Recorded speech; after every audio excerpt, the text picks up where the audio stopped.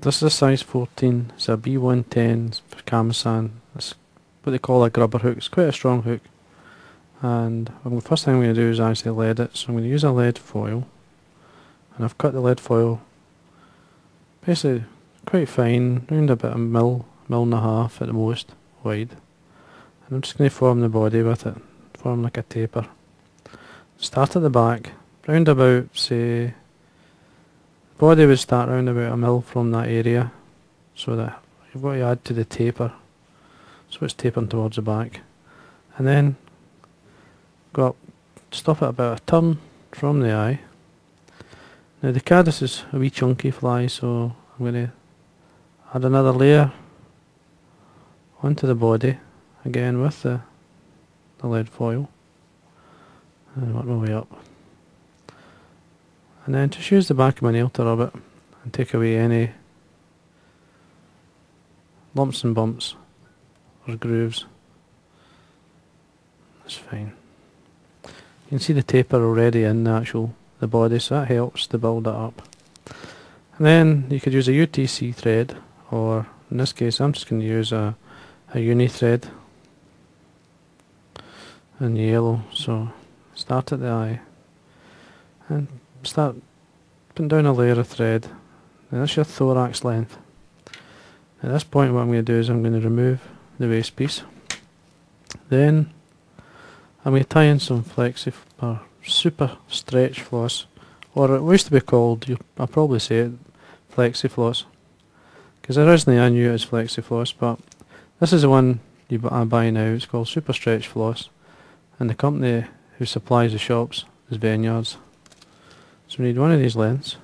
Just trim it away, or cut away from the hank. I like to tie in Flexi floss on the way down. It's much easier to do that. Let's just catch a tail in. At this point I'm just concentrating and taking the Flexi floss to the point where I want it to start. Then bring the thread up. Just taking your time. Now you probably will miss an odd turn with the thread over the lead. You might see it, but don't worry too much. I'm going to stretch and cut away the waste piece of Flexi floss.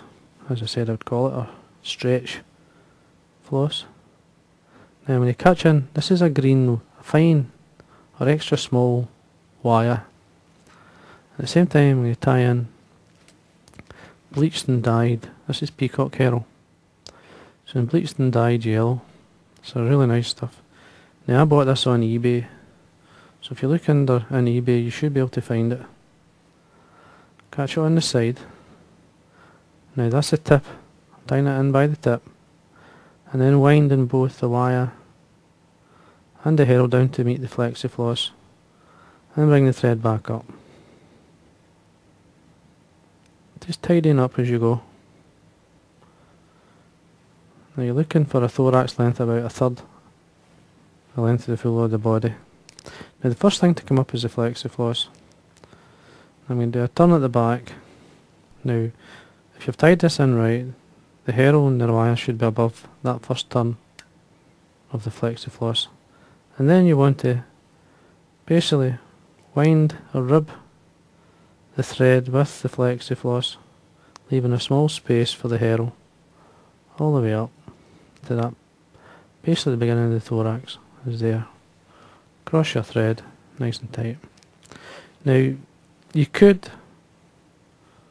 wind the herl up first and then rub the body with the Flexi floss. It's entirely up to yourself, but I feel you end up with a nicer body if you do this. The herl sits better over the Flexi floss. Now what I'm going to do then is bring the herl in between each turn of the Flexi floss on the way up. You'll see it's sitting out. That's plenty. Cross your thread again, secure it in,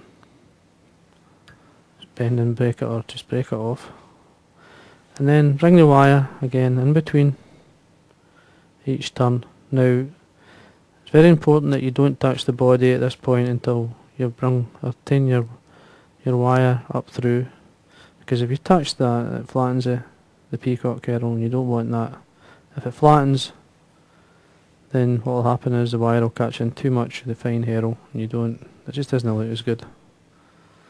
And then, as again, tidy up, take your thread to the eye. Now as you can see, it's tapering towards the eye, and that's the shape you're looking for. And then I'm just going to rub this slightly with my finger and thumb, and you'll see how the fine Herl sits round. I mean, it really looks very grub-like, and that's what you're wanting. Just looks like the real thing. At this point I'm going to make sure my thread is waxed. Bring it back up. Now to form the legs and the thorax, what I'm going to do is I'll use some dyed yellow Partridge. I've got a well marked Partridge feather here, brown Partridge. So open it out, take away the rubbish at the bottom. And then I'm going to cut in between, cut the stem, so that I've got fibres down either side, and that's going to sit on the top. It's very easy to do, and I like these fibres to reach at least slightly by the back of the hook. Just come in, and 1, 2 turns. Now at this point you'll see it probably goes all the wrong way. Now you move it around, get it to sit. Just get it to sit the way you want and get the length. And once you're happy, then you come in with another 2 or 3 turns. And what that does, it basically secures it. It gets to sit there. And that's fine. Now what I like to do is slightly crease. Bring my finger in and then put my finger onto the fibres, take them up, creases down in here, and that brings these fibres into the side. And then you can take this down a wee bit, fold it back, because this is going to be a thorax cover. Again, some wax, and then tighten up. Now we're going to form the thorax. Now, the material I'm going to use basically two types of dubbing. Now I'm going to use a Lite-Brite. In this case it's a hot yellow Lite-Brite by Spirit River. And basically all I do is take just a few fibres and cut them away from the packet. Don't rip them. It's much better to cut them away, because it's to dub, say a material like this, maybe about an inch to 1/4 inch or so in length into another dubbing, it's much easier to blend. Now I've got Fox Squirrel here, and there's the Lite-Brite, so I'm going to put some dubbing into it. And all I do is just mix them, just bring them through my finger and thumb, my fingers, just to lightly mix these together. And onto the thread. And just slide it up. Now, just go with the taper of the body you've formed, or the thorax. Just winding down. Just slightly building it up to get to the eye.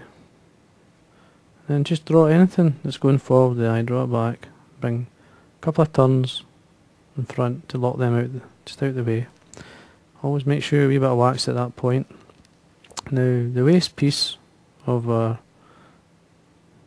Partridge, which we're going to use to form the thorax, all we do is bring this over. Now as you can see, makes a great thorax, the cover, and then couple of turns is all we need for strength. What I do is I fold it back. Now you've got the grip there because of the wax.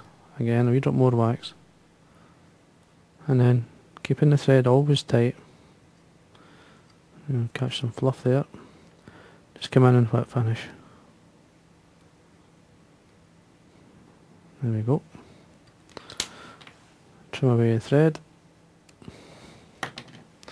And come in and trim away the waist of your Partridge. And as you can see, I'm just going to let you so you can see the body of this. There's the body. it's excellent. Like, I don't think you can get really much closer than that to the natural. Now, I'm just going to, this here's going to tidy it really up. Now you could add a wee bit of varnish, or what I'm going to do here, just making sure there's no hair sitting on the top. I'll use some Bug Bond.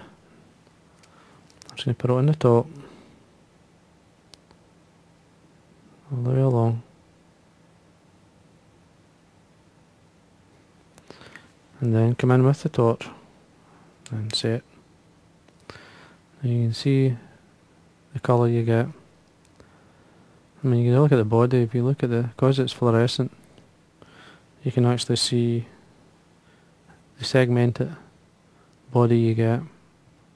And the wire, the green wire shows through, and you can see the wire sitting on the Herl, which is protecting it, at the same time giving it like a quill effect. But that fine Herl coming through, it's just giving just looks like the fine hairs on the abdomen. There we are, just make sure this is set. There we go. And that's your small Caddis Pupa. Now I'm going to show you the small caddis fly. Basically what it's like once it's in, it's wet, and it'll form a nice shape. Now if you've got the taper and everything, you've got the legs in. Now all I'm going to do is I'm going to drop it into some water. I'll show you what it's like. So I'll give you an idea. I'm going to soak it so that you'll get the caddis. Now there it's trapped and lying back, same way that you would find the fly in the water. Now I'm going to just put it onto my vise. Now there it's, as you can see, you've got that, basically it looks like a midge pupa as well, the shape, but then you've got that shape that's ready for bursting open as it close to the surface.